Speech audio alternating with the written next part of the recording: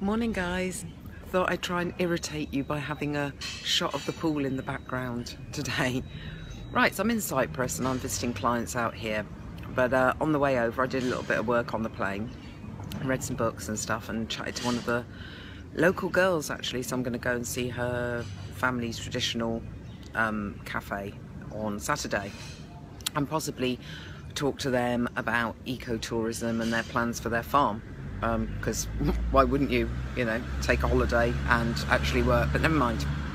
Anyway, on the plane over, I was thinking about this, and you're kind of restricted in a plane. You're sat there for like 5 hours and you can't move, and it, you do sort of relax, but it does kind of affect your mood. And I was thinking, actually, when we move, when we take motion, we can actually alter our own mood. Now, this may sound a bit bizarre, but someone once said to me a very long time ago, have you ever tried smiling and, laughing and still losing your temper? It's very difficult. So what we do can affect our mood. So if you're not in the best mood, if you're not feeling really positive today, then try just walking differently. Walk taller, walk more confident, walk, you see I've even straightened up as I say it, walk as though you mean it, and you might find that actually translates into your work and your mood and how you speak to people and the tone of your voice.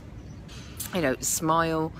It's almost that think positive, be positive thing. I just want you to give it a little go today. I'm gonna have to go because I'm talking to a video camera and everyone's probably gonna think I'm slightly bizarre because they're all coming out from breakfast now and probably going to sit by the pool all day because I think it's going to get to about 35 degrees. Not that I'm trying to make you jealous or anything.